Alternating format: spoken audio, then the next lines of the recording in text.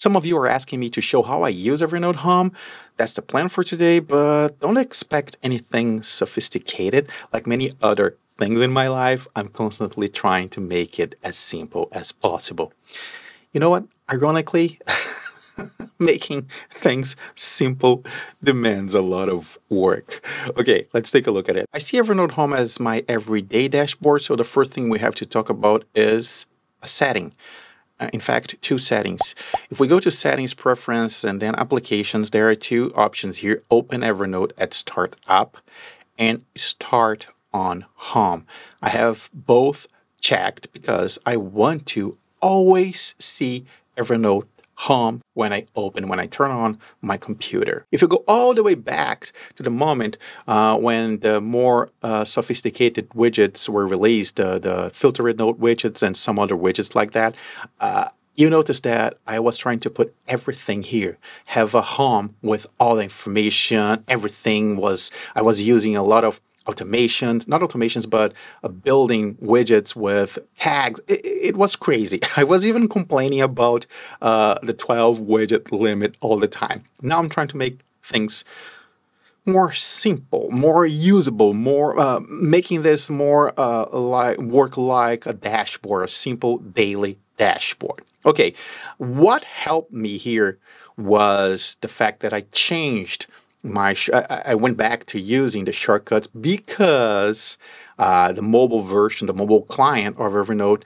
changed. You can learn all about that watching these videos here if you don't know what I'm talking about. Okay, let's go through the widgets I use and why I use the sizes I use. The first one is the calendar. I like the large widget because of the mini calendar here, the monthly calendar. If I need to schedule something with a client, I can see today is the 19th and I can see the week ahead, the month ahead. I can even jump to the next month here. So I need this.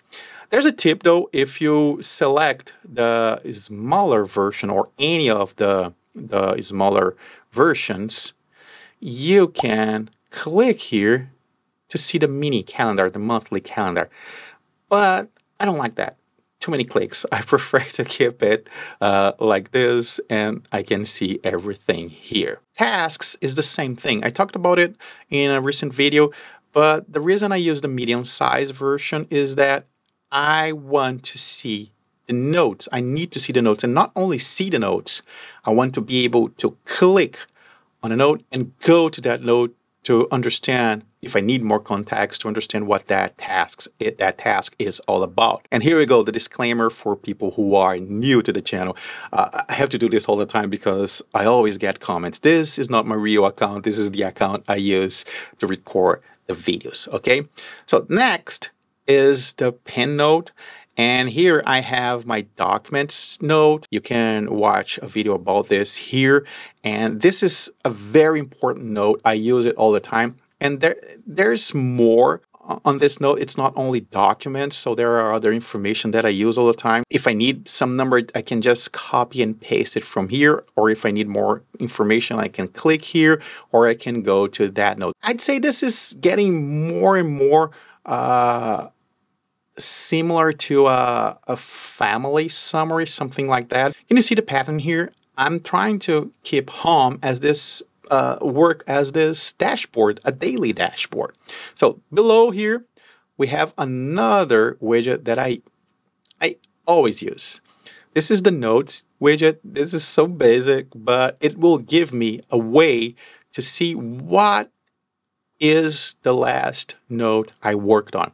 Because if I'm here on the notes list, I have this ordered by date created, the latest one at the top of the list, and so on. So it's a reverse chronological order based on the creation date.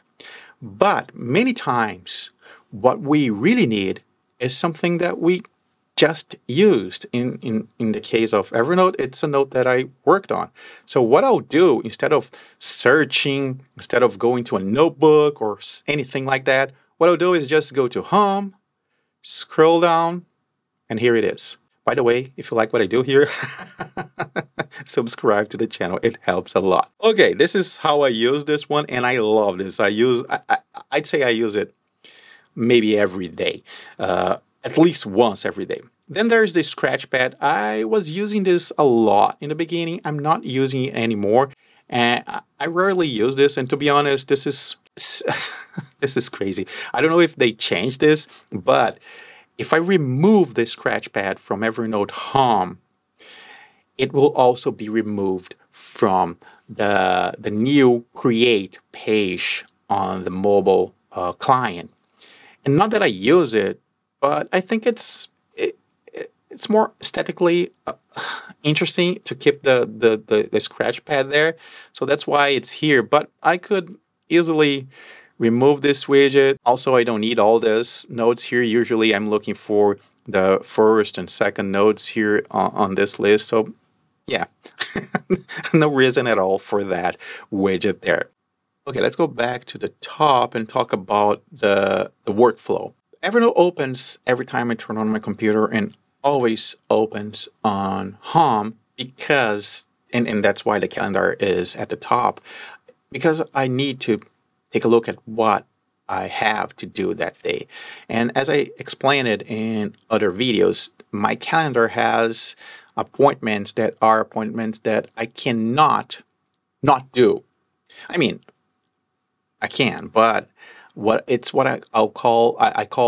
be punished if I don't do them. For example, if I have a doctor's appointment and if I don't go, the punishment is I'll have to reschedule that, and I don't even know how long it will take me to be able to go again to that doctor. If I have a meeting with a friend, let's say that friend doesn't live in the same city, that was a single opportunity. Another example would be bills. Maybe I would have to pay late fees if I don't pay a bill. So that's why I always put in the calendar, because the calendar is this better representation of time passing, and there's no way to go back. There's no way to pause. There's no way to go to the future. At least, I don't know if...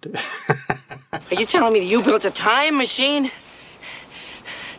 out of a DeLorean? Then there are the tasks, and as you already know, I talked about them. My tasks are pretty simple, pretty straightforward, but this is what I do. I'm working on something here on my calendar. Let's say I'm in a meeting with a client, and then there's nothing else for, I don't know, half an hour, 1 hour, and I can go check some of the tasks and do those tasks. And because my tasks are pretty simple, I don't need the sophisticated view that we have if we click here. I really don't need this. I don't need to filter any of that. So this is enough, and this works very well for me. Okay, so this is my daily workflow here at this main page. And I'm always coming back if I'm working on something. So let's say I'm here working on a video, working on the script for how I use Evernote Home. Let's say I'm working on this script and I need to check something about my schedule. I'll go to Home, take a look at today's schedule, or maybe go to tomorrow or the next week or next month, and go back to what I was doing, clicking here. And here's an interesting example. Let's say I'm here and I'm taking a look at these tasks here. Look what's here. It's so easy. I just click here and go back to that note.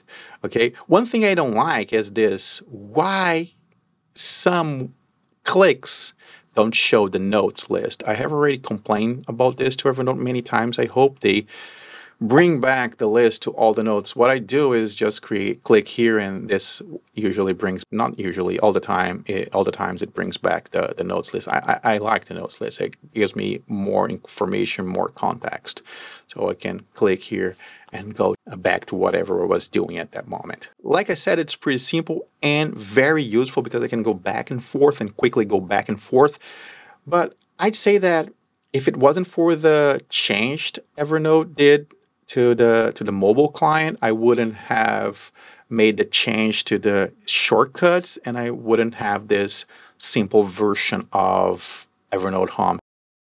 This is how I used to use Evernote in the past before Evernote Home. So I think I finally found a balance. And one thing I don't think I talked about this here on the channel in the past, but one thing that I was really struggling with when Evernote, when the widgets, when they released the widgets, was what should I set as a widget and what should I set as a shortcut? Because again, in the past, all we had was the shortcuts area, and that's what I used for so long. And I think I was trying to bring all that to Evernote Home, and it was too much. So I'm happy now with this. It feels like it's balanced. What I'm working on, things that I have to work, is in the shortcuts area, and things that I have to follow up with, the dates, the schedule, the appointments, dates, the calendar, and the tasks and documents, that information that I use all the time from my notes, from my documents note, and here the notes that I have worked on. This is such a simple widget, but it's so powerful. The only option in the past would be to switch to updated and then switch back to created, because I prefer the created. Most of the time I'm working with the order, the creator order, not in the main list, but in the other lists, the other notebooks. So now we have this simple way of taking a look at both. And I have even tried this widget here at the top, but I think the calendar is a better option for my workflow. Okay, that's it. Now it's your turn. What widgets do you use? What widgets do you have on Evernote Home?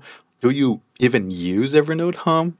Please let me know in the comments below. If this was helpful, I'd appreciate a thumbs up. And if you like what I do here on the channel, please subscribe. It helps a lot. Thanks for watching. See you soon.